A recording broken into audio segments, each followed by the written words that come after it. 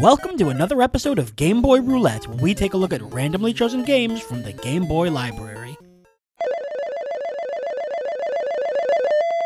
Turn and burn. That is terrible advice for anyone who's on fire. The Game Boy did a great many things very well, but there's one genre that it always struggled with: simulators. Trying to replicate something as realistically as possible was already a tall order for retro games, but when you take into account the limitations of the Game Boy, it becomes a Herculean task. The closest we got were some sports-ish simulator games, but most Game Boy games focused on either prioritizing fun over reality, or in some cases, blending the two by having a mix of simulator-style gameplay, but with a few tweaks to make it more, for lack of a better term, video game-y. But that's not the case with today's game, an attempt to make a full-on simulator known as Turn and Burn, aka the F-14 Dogfight Simulator.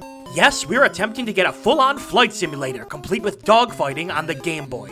And with my keen Game Boy sense, I'll admit I'm not too hopeful about this one. There were a few flying Game Boy games, but most of them were third-person. The other flight simulator we looked at was F-15 Strike Eagle, which was a bit overly complex and difficult to control. But the difference here is F-15 Strike Eagle was made by Micropros, the absolute masters of flight sims, while Turn and Burn was made by Imagineering, a Game Boy developer whose games ranged pretty widely in quality.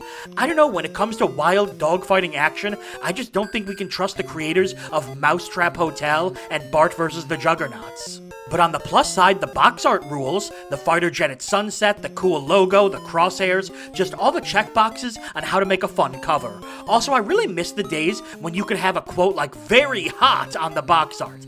So, can we get a high-quality flight sim on the Game Boy? Let's burn and turn into, Turn and Burn. Finally, music on the ident screen. I missed that. Ooh, Turn and Burn, the Dogfight Simulator. That looks pretty nice for the 5 seconds I was able to see it. Let's do this. I'm ready to fly. Flight log. Bogeys. Are we playing golf? I don't know what any of these mean. Inbound bogey heading. Turn and... What do you want from me, game? Aim 9, aim 54, what? There I am. No, that's not me, it's someone else. Thrust to 99%, how? What? Pressing A pauses the game, that's different. Okay, holding B, 99%. Ready for launch, alright, let's go, come on, I'm excited.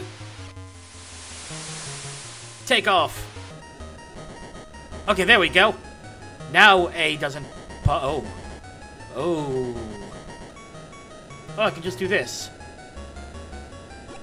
Okay, let's see. I don't know where I'm going or what I'm doing or how to play.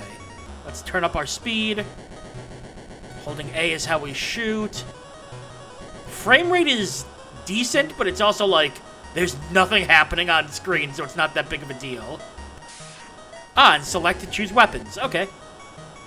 Are we close? Oh, we just missed it, I think. What? Oh, God. What? What am I doing? Uh-oh. Oh, God. Uh-oh. I think my worries are coming true here. Is there even an indicator of what direction I'm facing? Okay, should be straight ahead. Whatever it is I'm looking for. I really hope it's like a giant dragon or something. Hello? Where are you? What am I looking for? What? How did I... Oh, this is... Ooh, we have some problems here. Alright, there's the ocean. Or potentially just the ground with some worms crawling across it. We're like right there, right? Has to be somewhere around here. What? Okay, I'm lost. Both in the game and in real life. What am I supposed to do here? Is that me? Oh, you know what? That 28K is probably... Alright, let's try going up, but this is not going well. Come on, show yourself, you coward. Oh, wait, there's something's happening. Aha! Fight me. Oh, God, this is so awkward. I'm holding where I can't. Okay, slow down, maybe?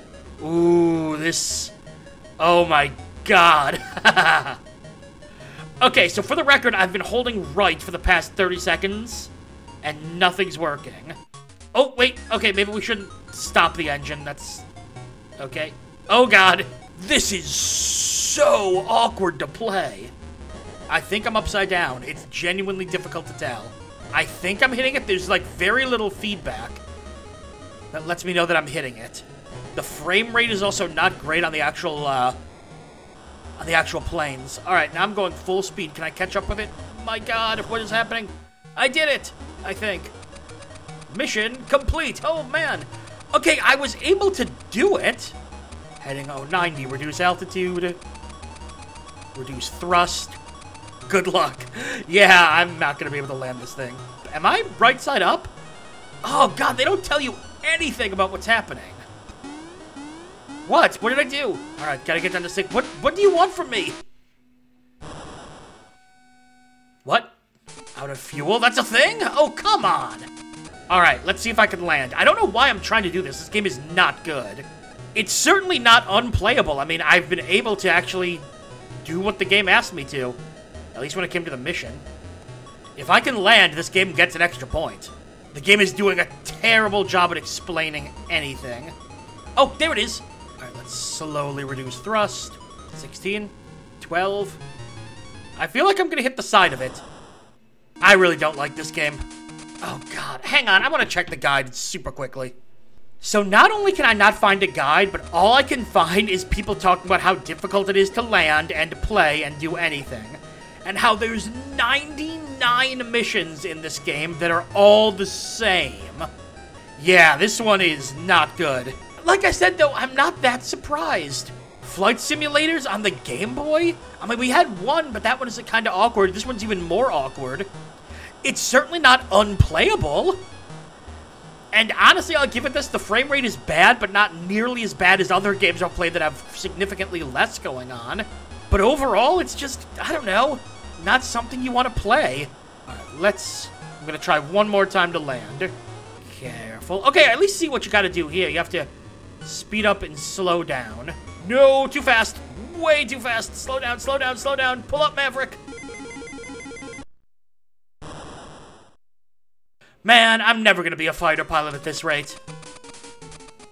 The only flying that should be done on the Game Boy should be related to rabbit ears. This is the second flight simulator that we've looked at on the Game Boy, and I'm prepared to say that it's a genre that simply won't work on the system, because while the first, Strike Eagle, was tough to play but at least had a little fun to be had, this one had less going on, but also significantly less fun.